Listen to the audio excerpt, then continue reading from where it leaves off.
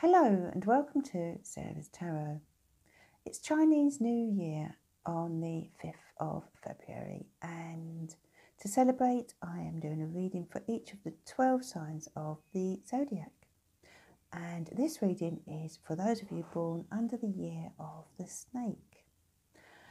And so I'm going to start with the tarot, and then we'll take a look at the Angel Answers deck, and I have a fortune cookie for you which I shall read out at the end of the reading, and that will be your little fortune for the month ahead and also your lucky numbers.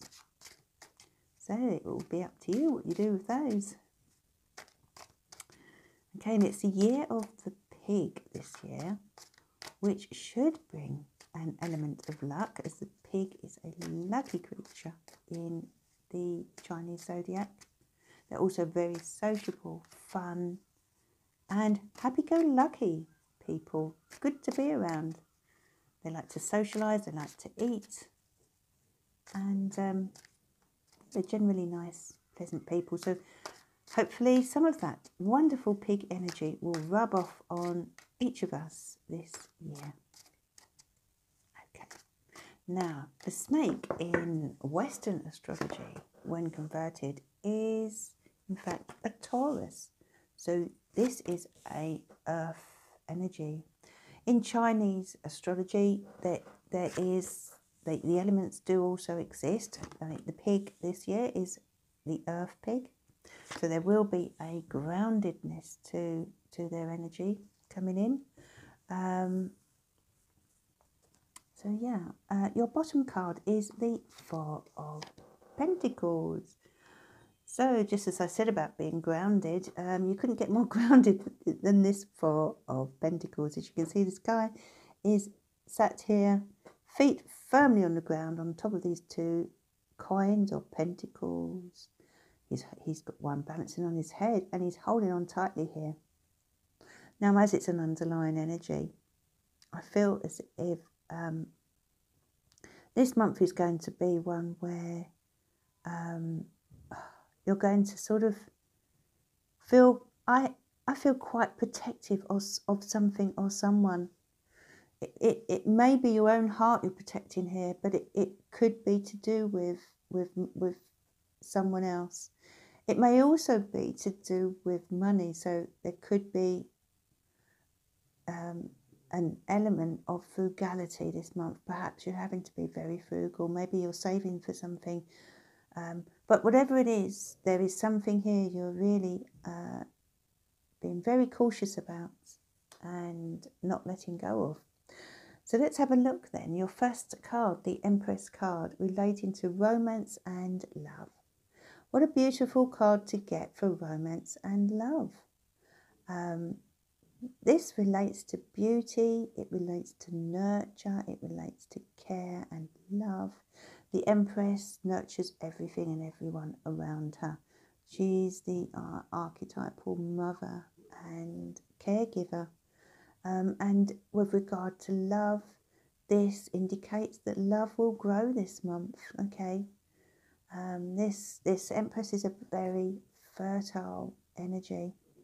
So if you're in a relationship, then you can expect the two of you to really sort of grow stronger this month. You know, your love and the love between you will grow stronger, and it will get deeper.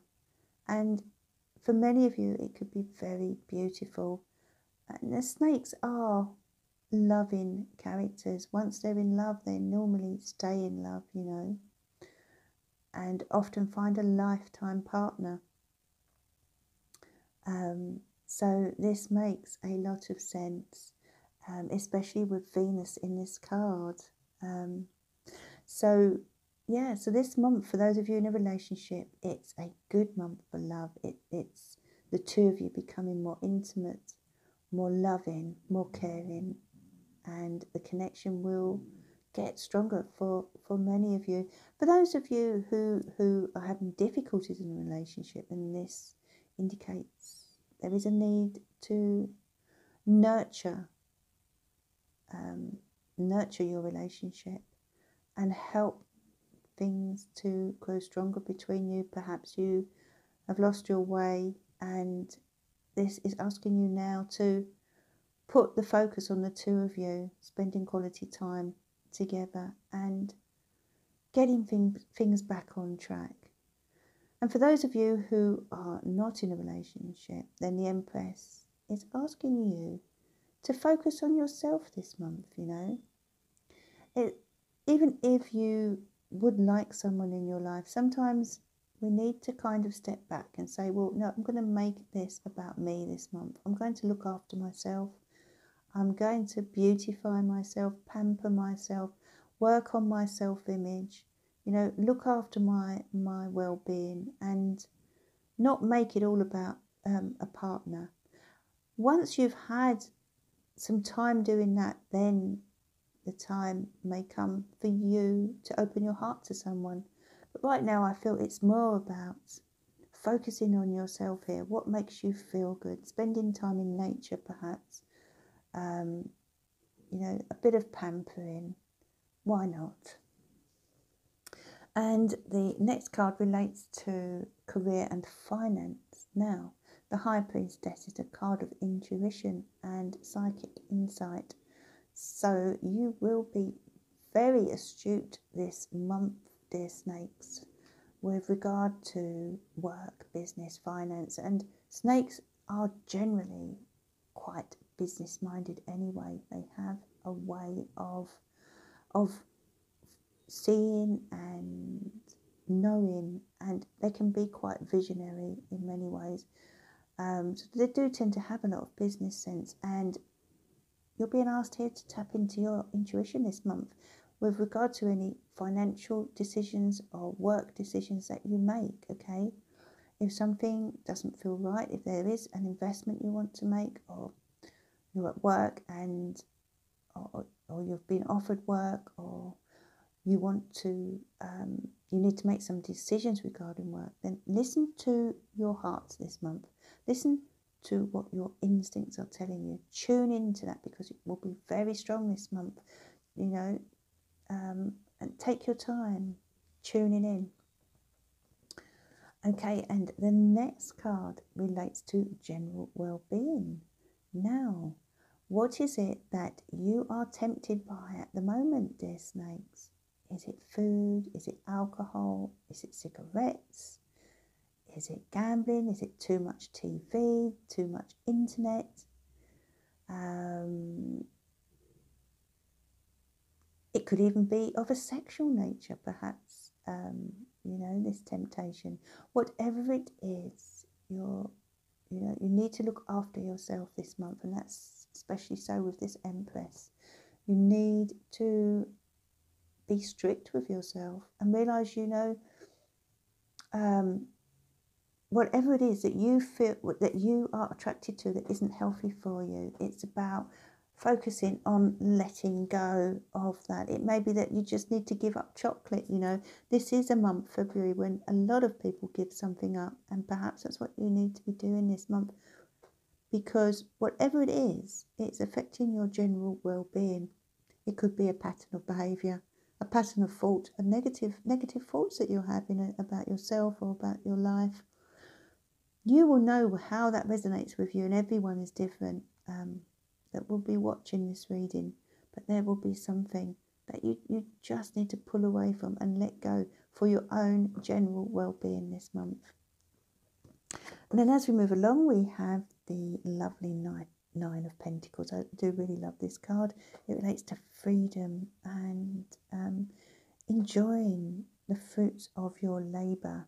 Now it's in the obstacles and challenges position. So I feel as if it's asking you to make sure that you do spend some time doing the things you love, even if you are incredibly busy right now, even if you have a lot going on, you know. It's also asking you to get outside in the fresh air, get outside with nature, you know, just go for walks, a day out, you know, breathe that fresh air. The challenge is to not isolate yourself. The challenge here is also about independence. So if there is anyone that you are relying on at the moment and you feel they have too much control, because we do have this devil card here. If you feel that they have too much control at the moment, then this month is a month for you to show what you can do on your own terms, okay? To realise, you don't need this form of control in your life, if it's a person, that is. But if not, then this challenge is to get outside and just be yourself this month.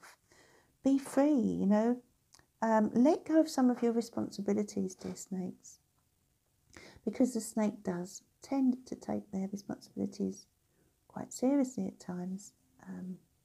So this is asking you to make sure you do find some quality time for yourself. And then we move on to the advice card, and the advice card this month is the Page of Wands, okay?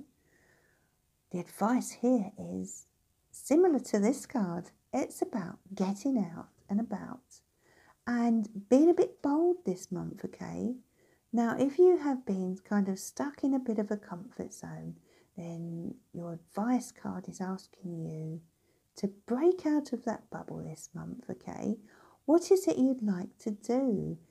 Because you're being advised to have a bit of an adventure, This is about getting that spring back into your step and being like this lovely Page of Wands who relates to fire signs, Aries, Leo and Sag. I often feel this card relates more to Aries than anything, because Aries is an energy that likes to just go for it, If they think about doing something, they do it now. They don't wait. Now, snakes do tend to like to take their time over things, but your advice here is that life is for living, okay? And you need to get out there and really grab the bull by the horns this month.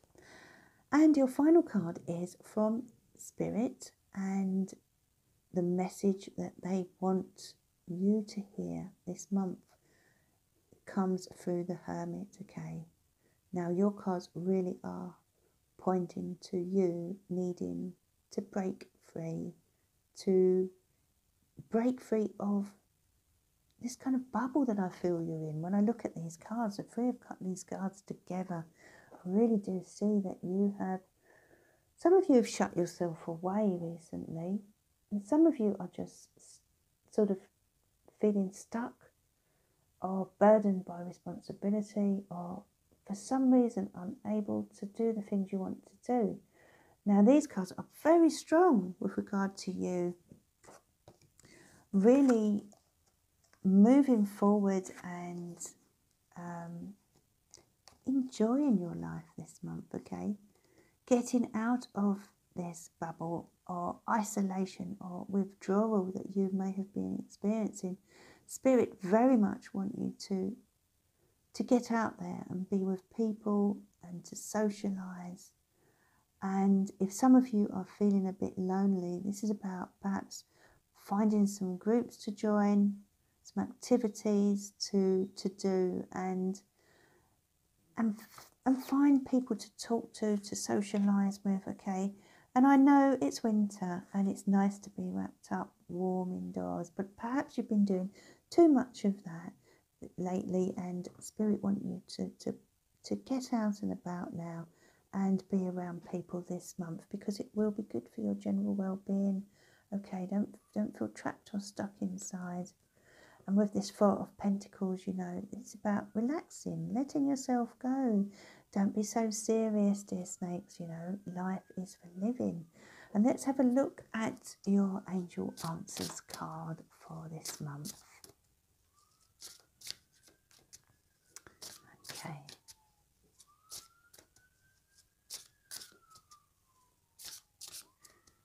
Right. Let's have a look. You have the card, Get More Information. So that makes a lot of sense, as you had the High Priestess card, and the High Priestess steps back until she has all the facts. And sometimes she knows more than she lets on, and sometimes she doesn't, make any decisions until she feels things are right. Okay, and that comes once the information comes in. Now, I feel this has a lot to do with financial, business or work situations this month. So do get more information and then tune into your intuition this month. Don't rush into anything.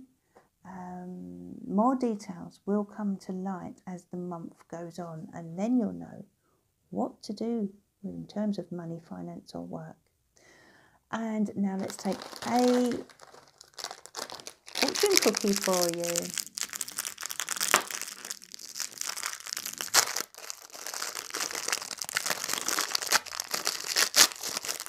Let's see what your fortune is this month, dear snakes. And we look at your lucky numbers for the month ahead.